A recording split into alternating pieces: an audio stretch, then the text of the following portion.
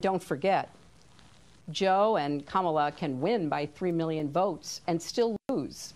Take it from me. So we need numbers overwhelming so Trump can't sneak or steal his way to victory.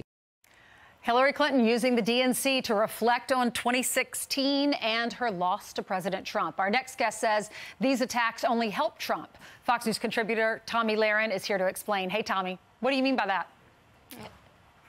Well, I think the fact that the Democrats would even put Hillary Clinton to speak at their convention just shows how truly tone-deaf they are. And every time she speaks, it only reinforces why we voted for Donald Trump in 2016 and why we're going to vote for Donald Trump again in November. And just her whole speech there, bitter much? I think the American people can see right through the smoke and mirror show, and they know exactly what they're going to do in November. Hillary Clinton only helps Donald Trump's case.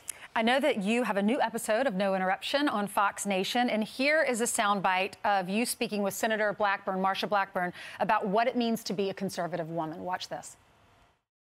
The mainstream media tries to say, oh, you're a fourth-class citizen. We don't want to hear from you. But what I have found is most women are very much like me. They're concerned about their family, their home. Tomi, your reaction?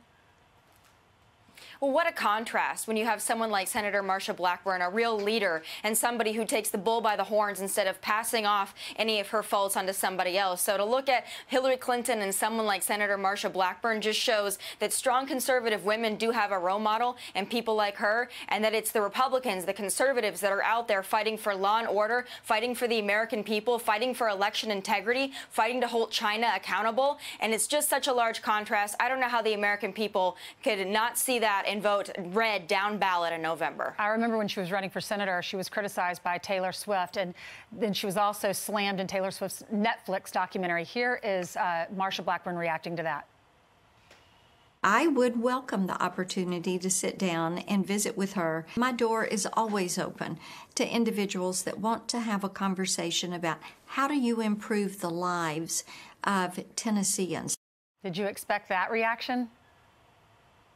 Well, I expect that from Senator Blackburn because she's such a class act. But really, we've got these celebrities that take so many hits, especially at conservative women, but they refuse to have a conversation. And here you have Senator Marsha Blackburn, who represents the state that Taylor Swift calls home. And she's saying, I'd love to have a conversation with you. Tell me your real issues. But sadly, I don't think we're going to hear from Taylor anytime soon. She's much happier spouting off in a documentary or spouting off on Twitter where she doesn't have to be held accountable. It's really a shame. Yeah, I'm surprised. Why wouldn't she sit down with her if she's critical of what's happening in her state? Just sit down and they can have a conversation and work together.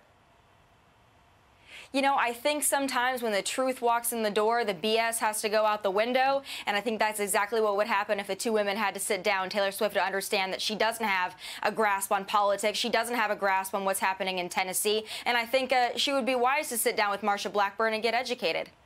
Tomi, great to see you. If you want to watch No Interruption, you can go to Fox Nation from now until August 22nd. You get a free copy of Sean Hannity's new book, Live Free or Die, by signing up for Fox Nation's one-year plan.